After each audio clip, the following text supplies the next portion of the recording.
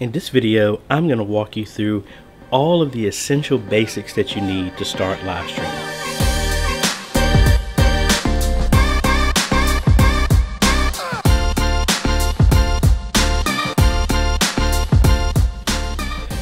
Now, what we're going to be talking about is not necessarily your tablet. That's something completely different. This is what I would recommend as a better solution, and it's more of a solution that will allow you to grow compared to an iPad or a phone. When you live stream from one of those devices, first off, you're limited in your zoom, you're limited in how many cameras you can use, and you're limited with integration.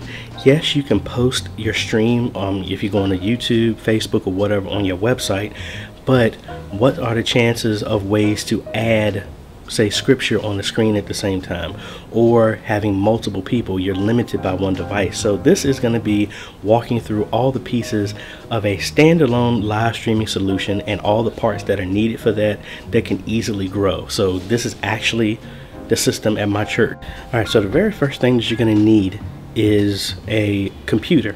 Now, I've mentioned this before in other videos, and you can check out the other videos on my channel on the parts and the specs that I would recommend. And these are also the same specs that I use on my personal streaming, my portable streaming, as well as at my church or at other churches that I consult with. So here is our computer that I recently rebuilt. So inside of this is actually a Ryzen 5 1600. We have 16 gigs of memory. We have a graphics card. This is an old, actually, GeForce GTX 750 Ti, and I mean, that's mainly it. I mean, we have a solid state drive for the operating system and another drive for recording if we wanted to record directly to the system instead of live streaming, which is optional. Now, this does have a DVD drive, DVD burner in it, but that's really not even needed.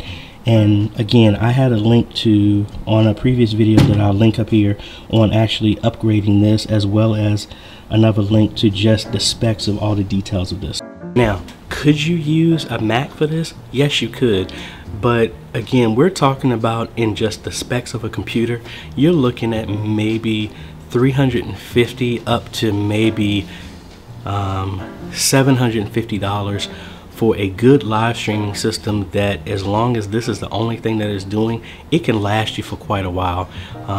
There are other options for that, but again, I recommend a computer. Can you do it with a Mac? Yes, you can. It's going to cost you a little bit more. That's the only reason why I'm steering towards a PC for this. So now the next thing that you need is a form of capture card. Me personally, I like the DeckLink mini recorders. This is the regular one.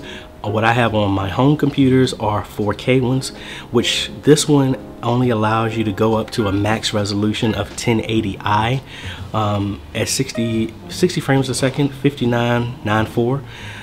And that's only because what we're using here, that's the max resolution that our video switcher does.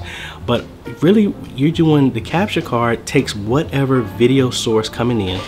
And now this is not a webcam, this is actual camera, like a camcorder or something like that, will come in either through SDI or HDMI. Most of the time it's more commonly HDMI, but like I said, this is for growth.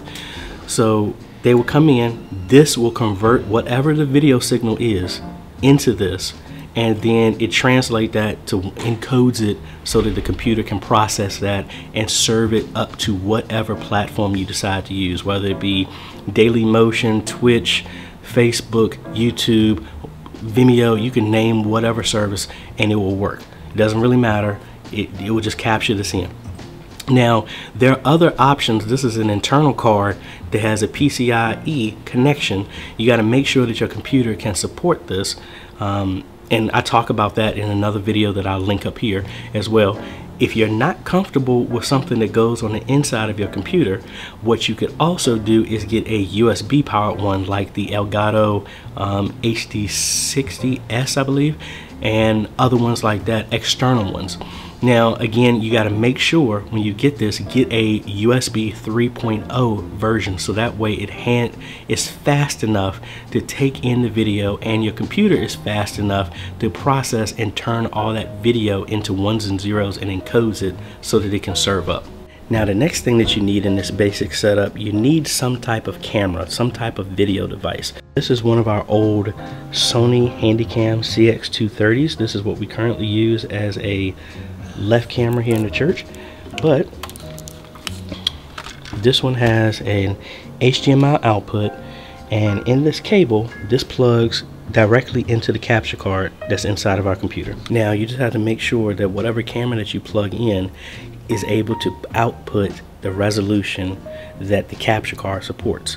Now again, in our setup, because this is the camera at my church, this camera pushes out at 1080i, and that's the max that this capture card can accept. So I already know that it works.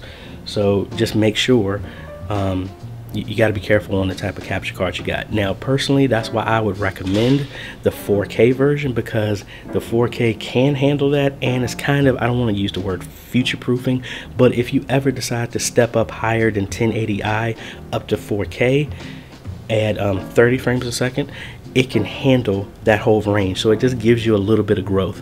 But again, honestly, if you're live streaming, 720 isn't bad. I'd rather you stay at 1080, but that's your choice. Now, I didn't mention it, but it's kind of obvious that you need internet on your computer to do this. Now, could you use Wi-Fi? Of course you can. Now, but I would recommend that you get a hardline Ethernet connection so that you don't have any doubt that you're not going to have any fluctuation or interference. Again, if you don't have an option, Wi-Fi is fine as long as it's able to produce the speeds, the upload speeds that you need to sustain a quality signal from the whole camera, capture card, and computer whole situation. Again, I have mine hooked up here to our network switch that's connected hardwired here, and that's what we have going. Now, to get all this stuff together, I'm not talking about installation and stuff, you need a program that's going to capture in what's happening from the capture card and then serve it out to whatever platform you decide to choose. There are multiple options that you can use. There's XSplit, there's OBS, there's Livestream Studio, there's vMix, there's StreamYard. I mean, there's a ton of them. You just have to find whichever one is comfortable for you. Me personally, and here at my church and the clients I work with, I recommend OBS because it's free, and once you set it up, you really don't have to touch it. We've been live streaming for about 2 years and really have not had to change anything with this whole setup. Alright, so now we're inside of OBS, and what's happening is the video is coming out of the camera through the HDMI into the capture card, and then the computer is processing that and it's being served up in OBS. And as you can see, this is what's going on. Now, that's really all it takes to do this. Now, this program, just like the other ones, you connect it to whatever platform you want to use. Like I said, Facebook, YouTube, Vimeo, whatever one. Some of them are free, some of them are paid. That's your choice, whichever one you want to go with. We personally use Facebook Live and sometimes YouTube. But again, you pick whatever platform, and this software does not cost anything, and you can go to whatever. Now, vMix also works very well. There is a one-time fee for that. I think it's about $60, and it goes up depending on your features. And again, once you set it up, that's really all you have to do. And this is the whole setup that we've been live streaming with for a while, and this is what would replace the entire iPad or phone if you're live streaming with this. Now, why do I suggest this? Again, we're only connected to one camera right now, but with this type of setup, you could do something like this. Alright, so now in this scenario, we still have the exact same setup like we did before, but now instead of us being plugged into one camera, we are connected to a video switcher, which is currently we're using an ATEM television studio, and this allows us to have multiple connections coming into our streaming system. So again, we accented that our capture card captures video. That doesn't mean it has to be one camera, it could be multiple.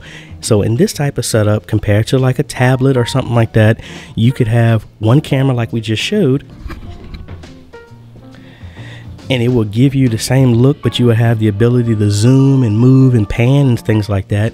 But in this type of setup, you can have a production which would allow you to accept multiple cameras. So this is the same camera pointing at the left podium like we currently have. But now I can have computers, anything go in and be served here, and it's handled externally.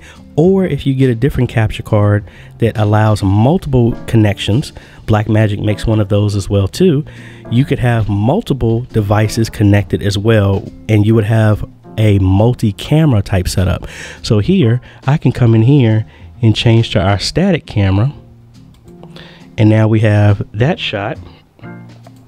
We also have our, well, I'm using the right camera right now, but we have our front PTZ camera that's at the front of the church, or our back camera that's in the center back of the church. And now you can have a whole production, but again, we didn't change anything here. We went from one camera input into, you can have as many inputs as you want going into the system, and it's handled externally. Let's repeat all of the basic items that you need to live stream. First, you need some type of video device, whether it be a camera or a collection of cameras with a video mixer or something. You just looking for some type of video source. Now that's going to go in to a capture card that's on the back of your computer through USB, Thunderbolt, or an internal card similar to what I showed, like the Blackmagic Deck Link or some device like that. Goes into a computer, whether it be a PC or a Mac. Again, I recommend a PC just from cost, but it can work with either one. And then you have software that handles the capture card, understands the signal that's coming in from the capture card, and then is able to serve that to your platform of choice. That's really all it takes.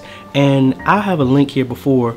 I'll have a link in the description of how you can purchase all this stuff for around $1,000 with a one camera setup and all the pieces that you need to build a computer so that you can start live streaming.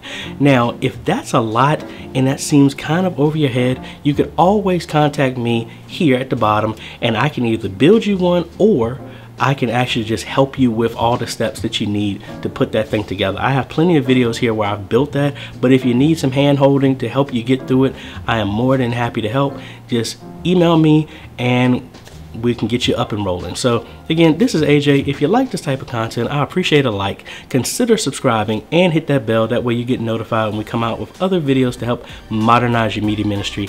See you on the next video. Later.